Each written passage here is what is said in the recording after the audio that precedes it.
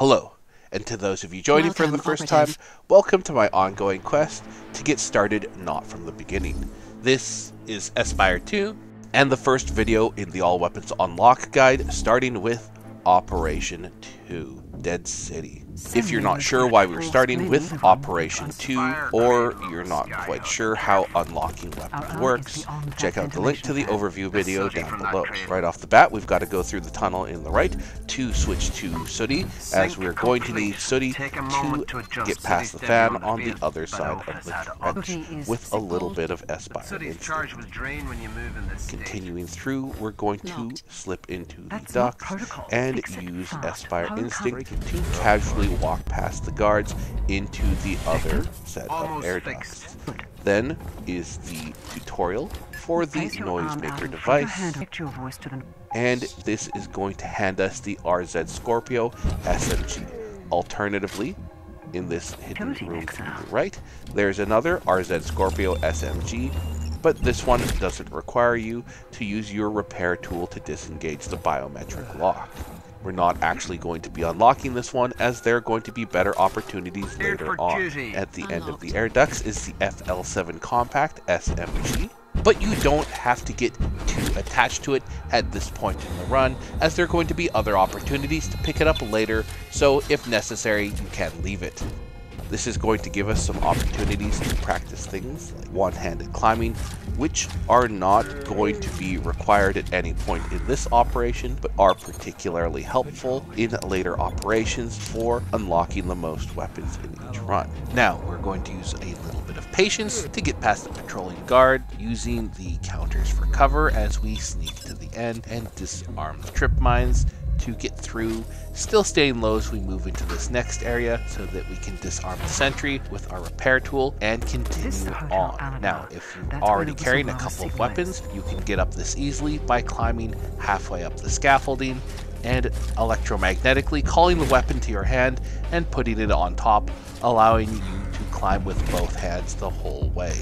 It's a brief jaunt to the end of the hall before we drop down. Of course, the ladder here is going to be the best practice at one-handed climbing, although as a reminder, again, this is entirely non-essential, as neither of the weapons we've picked up thus far are going to necessarily be accompanying us to the end of the level.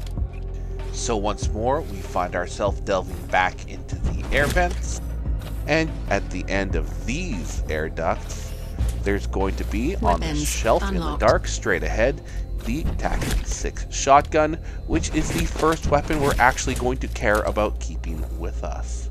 So a little bit of instinct is going to get us through to the next room, and a little bit of patience can let us slip by the guards, allowing us to drop at least one of the weapons to deactivate the trip mines and continue on through yet more air ducts. Here at the end of the tunnel, there's going to be some pipes we're going to climb, and again, I've just elected to make sure that we're hanging on to that TAC-6 shotgun. Once you get to the top, you can walk around on the tops of the pipes, so it's not a big deal if you feel like you climbed in the wrong area. Once we slip past the drone in the large room and go through the tunnel, on our right on the first set of boxes is going to be another FL7M Compact SMG, and this is the one we're going to be bringing with us to the end of the level, which is why the one-handed climbing was really that important thus far. Disarming the mines and over to the grate, dropping down, we are going to go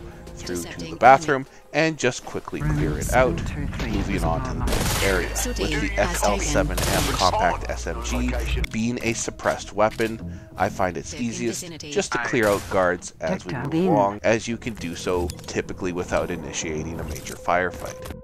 So, after clearing the area, we're going to go through to the next room and throw the lever to deactivate the power grid. Going up the stairs, we are going to deactivate the sentry with our repair tool and go up through the left hallway, ducking into the left to switch from Sooty to Cinder. Once you swap Aspire units, Remember to pick up any weapons that you want to keep with you, especially because if you swap again without doing so, those weapons will despawn.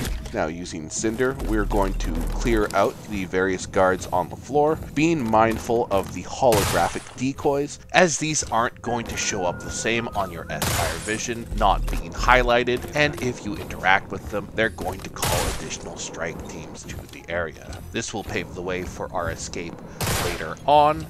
And once this area is safe, we're going to go back to the split of the hallways, and we can see in this hallway on the right, there is a breaker that leads to a locked door, which we can short out with Cinder's tranquilizer. And then at the end, we're going to need Cinder's strength to lift up that guard and use him on the retinal scanner. We're going to go back to the case box and switch back to Sooty, as the unlocked room that we got with Cinder is going to require Sooty to squeeze through. So after we switch back to Sooty, we're going to make sure to pick up all of our weapons and go back to the door we unlocked between the halls. And at the back of the room, past the scaffolding, you're going to find the FL Impact pistol. We can just pop that in our hip holster and continue on back down to the end of the hallway with the retinal scanner. Now, when hacking through one of these systems, anyone that requires you to use the repair tool, if you use Instinct with Sooty, you can actually lock that node in place without draining much instinct. Now, we're grabbing the MZ-23 rifle from the side room on the right. As the last weapon, we're going to be unlocking as part of this run. So now we have the FL7M Compact SMG, the MZ-23 rifle, and the TAC-6 shotgun, and the FL Impact pistol, so our hands are very much full. You can shoot your way through, back down the hallway, being careful of expended ammunition, through the tunnel on the right, and up the stairs to complete the mission and unlock all 4 of these weapons. Now, if you've missed any of the weapons in this video, remember, you don't necessarily have to go back and do the whole operation over again. You should be able to do the component mission that has that weapon in it, completing it to get the unlock. Remember to check back as we continue to unlock all of the weapons in the game.